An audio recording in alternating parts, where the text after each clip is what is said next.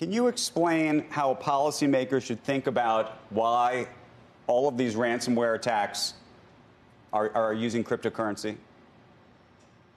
Yeah, look, what we saw this week in the Colonial Pipeline is a clear demonstration that Bitcoin is not the currency of choice for criminals. The United Nations estimates that between 2 and 5% of global GDP, that's about $4 trillion, is connected to illicit activity and money laundering. Last year in 2020, less than 1% of all crypto transactions, or less than $10 billion, But I will tell you that 90% at least, and I'm making up the numbers, but of ransomware attacks, at least over the last several months, have used crypto.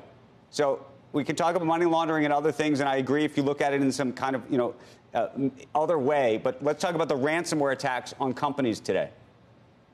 Yeah, and thank God they did, because the DOJ was able to track and trace those transactions and ultimately were able to seize that money and are putting a stop to this. What if they had used fiat? What if they used paper money or an analog channel? Do you think we would be where we are today?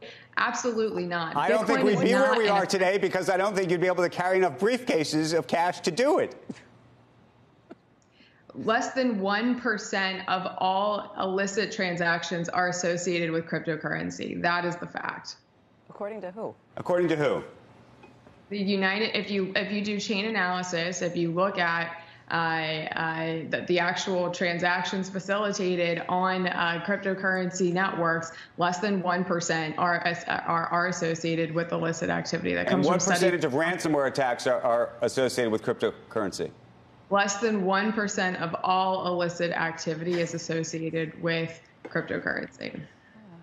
Okay. This is not. We can define these numbers however you like, but I think we're moving the goalposts as we're having the conversation.